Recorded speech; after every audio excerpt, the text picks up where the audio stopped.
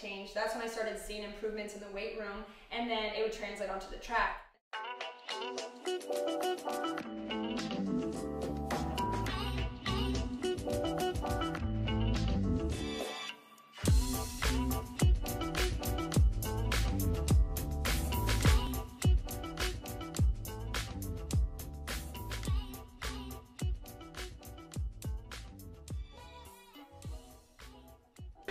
I gotta make coffee. Gotta wake myself up, especially if I have morning weights, you know? Right when I wake up, I have to have a large cup of water to open everything, wake everything up. I'll just put a little bit of creamer. It's just soy creamer. Soy. Yeah. I like the taste of soy. I try not to have it too much, but I'll either go between soy or I'll have almond milk or just whole milk. But I just don't like it black, so just something that'll take away that strong taste of the coffee. It's always so hot, but it's always that first sip of coffee that like just wakes you up and you're like, oh, okay, like it's gonna be okay. Today's gonna be okay. And while that's going, then I'll just start my breakfast, which is super simple in the morning because I'm so tired and I don't want to have to think. So I'll just make my Greek yogurt bowls. Do you see a theme? Do you see a theme anywhere? No? First, I measure everything. I know I know pretty much what a quarter of a cup is of blueberries, but I measure it anyway just because I just want to be accurate as possible. It's just like an extra step that I take. And if I get a couple extra blueberries, like that, so I'll munch on them too. So when I put it in the app, I can be as accurate as possible with like my carbs, my proteins, my fats. So it's really important actually to measure it out or to weigh it. I have a little weigher over there that I actually stole from my mom when she did figure competition like 8 years ago, and I was like, Mom, can I have this? She's like, yeah, no problem. Just a quarter cup of raspberries. So yeah, when I'm just sitting down and kind of munching, I'll be on my phone, and that's when I just add everything in.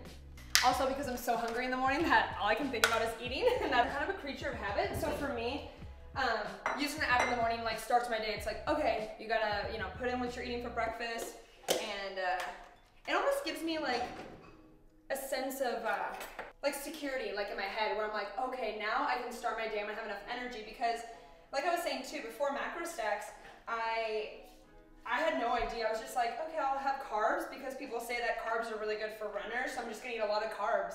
And then I didn't understand why I was still tired. I would drink coffee and I'm like, okay, I'm still tired. And I was realizing that I wasn't having enough like fats, proteins, like I didn't actually even have enough carbs either. But yeah, my protein was so low, it was so bad, I had no idea.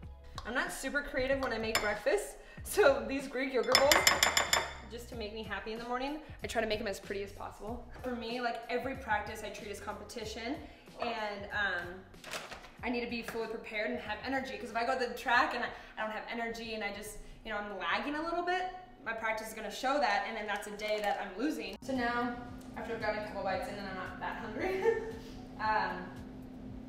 I'll just get on my app, and then before I start adding things in, I'll put in if I have a workout and what time of the day I have a workout in, so that it'll kind of adjust everything so that I'm having like, you know, eating at the right times to fuel me for practice and after practice. Yeah, and then I'll finish eating. This list, so I see a sports psychologist and I dealt with a lot of like mental struggles. And so this was written in my journal, and then I also have them written on cards. So when I go to meets, I'll tape them around the hotel. But these are things that are personal for me. So when I get anxiety and I get nervous, I put pressure on myself to do really well. I always tell myself, that should be number one, but I just put it down there in big bold letters, I'm loved. Like I'm always loved no matter what. I'm prepared, I know I'm prepared. I've been here before. I've learned so much, I know what to do. I know my routine, I can adjust and then I think back at times that something didn't go my way, but I was able to adjust and it turned out perfectly. And then I'll always find a way, no matter what. Yeah, just little reminders every day so when I wake up and I see it, but yeah, these are like my pinpoint things that I like believe in, that I see, you know what I mean? So for me, as far as body image, I was always so skinny. Like a lot of people made fun of me and said I was like anorexic, bulimic, and like it was so hard for me. So even in the summers, like it's 110 degrees in Arizona, I would wear pants because I didn't want to show my legs, and I never liked to show my arms because they were so small. People would just come up and like go like this to my wrist, like, oh, you're so skinny. And I know it sounds like people are like, okay, you know, but it was really hurtful and I hated it. But I was also really picky with eating, so it didn't help that like, I probably didn't eat much when I was younger, but that wasn't the reason. I was just growing tall and I wasn't filling out fast enough. So I was just really lanky and kind of awkward, and I was really shy growing up. I didn't start changing my diet until college when I started getting injured. Because in high school I was still eating out. You know, my mom went back to school when she was 40 years old, so she sometimes had 2 jobs and she was going back to school. So there were a lot of times that, you know, she would leave me stuff, but they were like TV dinners or something like that, or, you know, leave me money and be like, hey Georganne, like, can you go get something to go eat? So yeah, that's when I just started changing it. I was like, oh, I guess you know, all I could afford in college was like tilapia. So I was like, I'll have tilapia and I'll have some rice, minute rice, and then I'll have a vegetable. And that's as far as I knew with nutrition. I was like, that's healthy. You have your vegetable, you have a carb, and you have like meat that has to be good for you, you know? And so that's what I ate every day. And I would make my lunches. So I would have sandwiches and I'd bring them to class, and then I'd have fruit and just little vegetables to snack on, and sometimes hummus. And that's when it started to evolve, and I just started to, just gradually, every year I started to learn more about food and how to cook it in different ways to make it good that I wanted to have it. We never had a dietitian or a nutritionist at U of A. We finally have one, now that I'm gone. But, so it was just like me talking to my coach, like, hey coach, what do you think? I don't know. And he's like, try this, or, you know, tuna. And like, okay, I'll have tuna. Like, just trying to figure out things that work for me. When I came in my freshman year of college, I had the highest body fat out of all the sprinters, and I weighed the least. I weighed 115 pounds coming in, not even 112 pounds, and I was like 5'9", you know, and like I had like 23%, which is, you know, for an athlete, you know, a lot of the other girls were closer to 15, 17, you know, 13, and I was 20 something, and I was just skin, bones, and fat. I didn't really have muscle. I was really weak in the weight room. And so as my diet changed, that's when I started seeing improvements in the weight room, and then it would translate onto the track. I would say 2012 is when everything really started to come together. And it showed on the track, showed in the weight room. Yeah, it's changed a lot for me.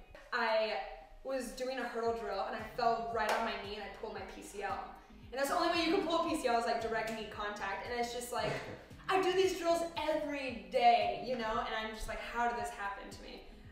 But it was the greatest thing that ever happened to me, because I sat out indoor season and Coach was like, this is when you gotta be a professional at everything you can control. That's your food, that's sleeping, that is recovery, the things that you have control over. You can't help that you can't run right now. Don't worry, let me take care of that. We'll do pull workouts. Let me stress about that. You just worry about taking care of your body and fueling it properly. And that's when I just started to like look up recipes like on Pinterest, healthy dinner recipes, and then just see what came up and make that.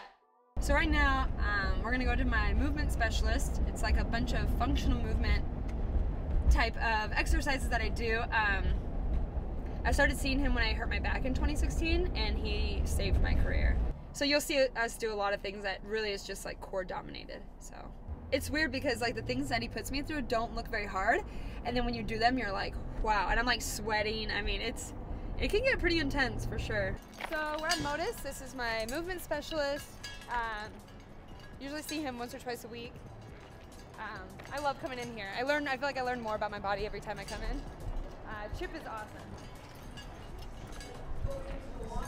Hi. Hi. So today's just gonna be check-in, get through our maintenance. Check-in and like, yeah, you can like hit my core decently hard, you know what I mean? Because I want it to feel like, yeah.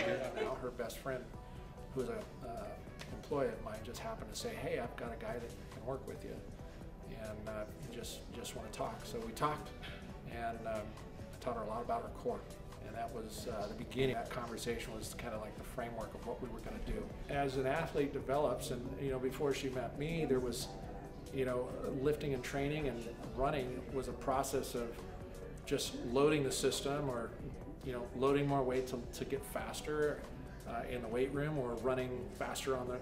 And the only method of measuring that was through speeds or weights. The problem was her body utilized a method that was really a disservice to her spine, because it got her into these altered mechanics that eventually contributed to the spinal injury. The first opportunity was just to teach her what the spine was supposed to be doing, and that's, you know, kind of like educating about her, you know, how muscles are supposed to work, how the core is supposed to work in relation to all the other parts, and so at the beginning it was just a kind of a process of teaching her how to understand her body better.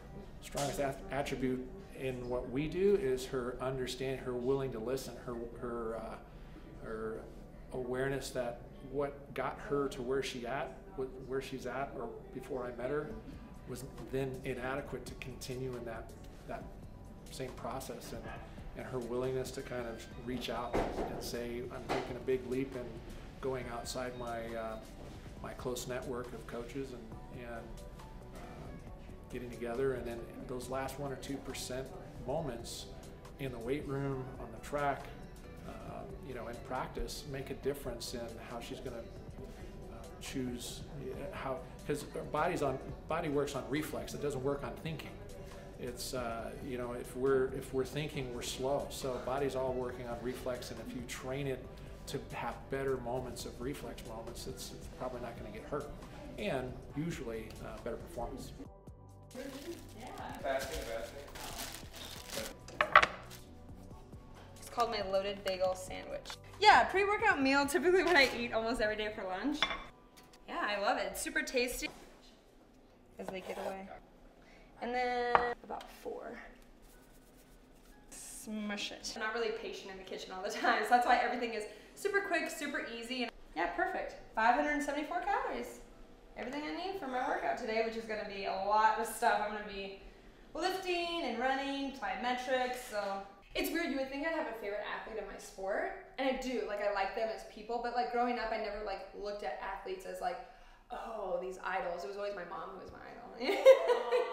It sounds weird, but it was. It was just like, I looked up to my mom, and like, she was in the Marine Corps, she was a single mother, she went back to school at the age of 40, like that's the person I look up to. When you make it to a certain point in your life, like when I had made the Olympics, I thought it was just gonna be all, you know, peaches and cream after that. I was like, oh, this is great. And then there started to be pressures, like there was pressures on me, like I couldn't lose. Oh, you let someone that's not an Olympian beat you? Like let them, I didn't let them, like you get beat, you know? And so to be able to be at the top and just continue to stay there, that's really difficult. So anyone that can do that, whether it's a LeBron, a Kobe, or like Serena, I mean, those are our typical people we think about.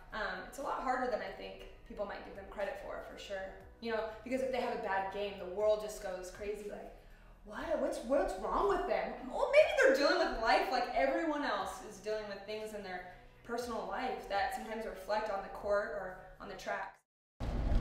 What are we doing today at the track? Today we're gonna do 30-meter sprint outs with like full recovery rest, so it'll be like 5 minutes of rest.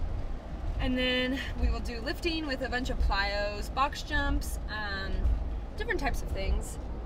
So right now, it's about a 20-25 minute drive, so that's when I'll drink my Fuel 5 from X Endurance. It's just my carb drink, just to give me a little more energy. And since I don't want to eat right before I go run, this is perfect because it's liquid. Just mix it with some water. I started running at the prime age of 15.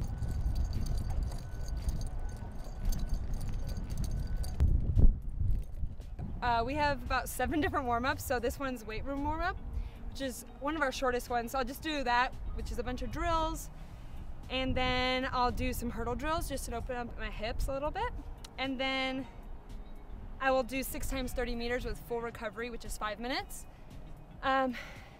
just to get some speed training in, and then I'll do my specific power training.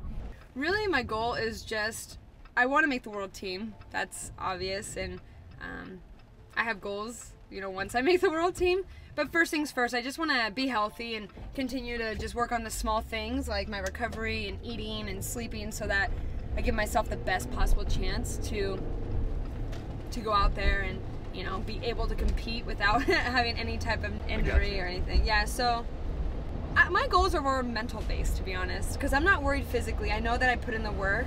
I know that I'm strong and that I'm fit, and, you know, I don't cheat my way there. I do everything possible so that I can get to where I want. It's just a matter of keeping my mind in the right space and getting excited and remembering that why I do this. So if I can keep my mind in the right place, I know that I'm gonna just be fine. It's hard not to put pressure on yourself, and you know, because we're competitors. We want to always PR. We want to get gold medals and make world teams and Olympics and all these things that we just put so much pressure on ourselves, and in the end we end up not reaching those goals when we do that. So just to enjoy the process is really what I'm trying to do, and take it a day at a time. Just start with some like hang cleans, like just the bar to warm up, and then power cleans. Okay. Yeah, we'll start with the hang cleans. For me, like I was talking about, like nutrition, it's come a long way for me, and I think a lot of the reasons why I had injuries while I was in college was because I wasn't getting the proper nutrients that I needed. You know, I stress my body and I exert my muscles to their max multiple times a day. I mean, multiple times in the week. And so for me, if I'm not replenishing my muscles and I'm not giving it what it needs, you know, it's gonna have to find its sources somewhere else, and it's gonna have to, if it doesn't have the energy, it's gonna have to feed off the muscle. And I work so hard in the weight room and do these things that, like, for me, just realizing, like, actually seeing on paper, because in my head it's one thing to think like, oh, I'm getting enough of this or enough of that, but I didn't truly understand what had protein, really. Some of the things I was like, oh, that has protein? Oh, I had no idea. Or how, like, how much better I feel during the day. And, like, for me, going to practice, I'm not allowed to be tired before practice, because that's a day that I'll lose. If I go to practice and I'm not able to give, you know, my full efforts, I mean, that's a day. And I know it sounds like, oh, a day, but a day here, a day there. I mean, that really adds up, and especially when my body is my instrument in my sport. You know, some sports, it's a skilled sport. You can get away with being 85%. I can't get away with being 85% on the track. You know, I step up to the blocks, and if I'm, you know, feeling okay, don't have all the energy, kind of injured, I mean, it's gonna show. There's no hiding it. It's a very unforgiving sport. So for me, I need to know what I'm putting in my body, and I need to know what to eat before I work out and after I work out, so that I can properly, you know, give my body what it needs. And yeah, so before Macrostax, really, I was just kind of shooting in the dark a little bit. Like, yeah, I think I'm getting enough of food, but I just can't emphasize enough how it's changed the way that I feel. I used to be so tired, and I just could not understand. I was like, I'm taking naps, I'm drinking coffee, why am I tired? And now I understand. There's no question, you know, and it's made a huge difference. I'm able to just give 100% when I go to the weight room, and get stronger and faster, and I feel the most fit I've ever been. I'm not worried about going to a competition and not understanding how I'm going to feel. Like, I know exactly how I'm going to feel, because I know what I need to eat and when I need to eat it, so that I'm fully prepared when it comes time to race or comes time to do a really hard practice. Now I'm going to do my protein shake and then eat some dried mangoes while I drive home, which is about a 35-minute drive, and then start cooking my dinner.